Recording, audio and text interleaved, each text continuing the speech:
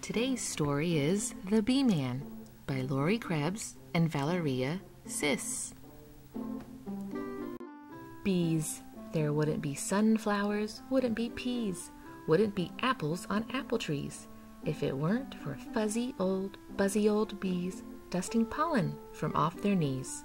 By Eileen Fisher. The Beeman. Here is my grandpa, who's known in our town as the Beeman. Here is his jacket with zippered up hood that covers his face just the way that it should when he visits his hives as the Beeman. Here are his gloves made of cotton and leather, protecting his hands in all kinds of weather when he tends to his hives as the Beeman. Here is the beehive where all the bees sleep, tucked into a box called a shallow or deep, and then placed on a stand by the Beeman.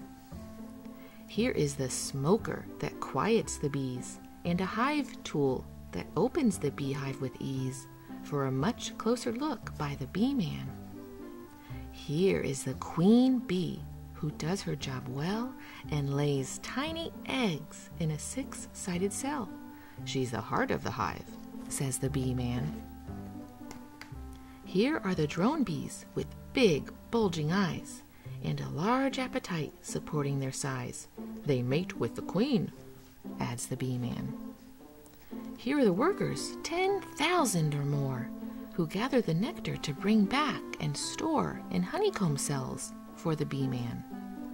Here are the house bees with swift-moving wings that dry up the nectar a worker bee brings, making honey for me and the Beeman. Here's the extractor. It's clickety-clack, removing the honey from frames on its rack and filling up jars for the Beeman. Here's some of the honey returned to the hive. It's food for the bees to help them survive the long winter days near the Beeman. Here are the bees protected from harm inside the hive, huddled cozy and warm. So they'll be here next year, says the Beeman. Here is the wagon filled up to the brim with bottles of honey collected by him and brought to the house by the Beeman. Here are the muffins, all warm and delicious and dripping with honey on Grandma's best dishes. I'm glad that my grandpa's the Beeman. Thank you for watching. Please remember to like, share, and subscribe. God bless.